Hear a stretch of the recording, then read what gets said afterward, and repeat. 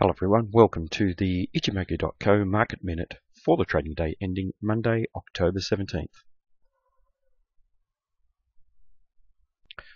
To the S&P 500 today on the daily charts, and here we see a change of trend confirmed today. Current candle forming a lower high and a lower low, and this is the second consecutive day with a black body candle suggesting some fairly strong negative momentum. Sellers have closed with control by closing down towards the low, and they've shown some commitment by closing down around that level as well. Importantly, resistance coming in off this 2134 level, previous resistance a couple of days ago, and prior to that support. So we can see how that area has now changed character. There is an opportunity here for the market to trade down to lower levels, but we do have strong support extending down to this previous swing low around the 2114 level.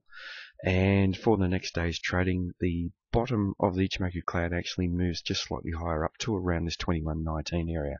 So the support could come in quite strongly above that 2114 level at 2119. And just recalling, previously we were looking at this retracement of the previous first time frame downtrend, and the market had rallied on a very weak candle. The sellers had taken control off the back of resistance coming in at the 61.8% level and around the Tenkan-sen indicator and above the Kijun-sen indicator, and the rejection from there was quite strong. We have seen confirmation of that change of trend here today, whereas that previous candle was in an uptrend. Today, confirmed downtrend with the market forming a lower high and a lower low.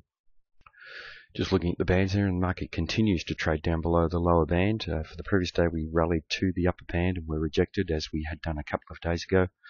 With the market continuing to trade below the lower band, it suggests that we have a fairly strong strongly negative market in the medium-term time frame, although we do want to see the market take out this swing low down around this 2119 level. We did extend down through there to this low around the 2114 area, but that's going to be our benchmark. Strong bearish activity down through there could see the market testing lower.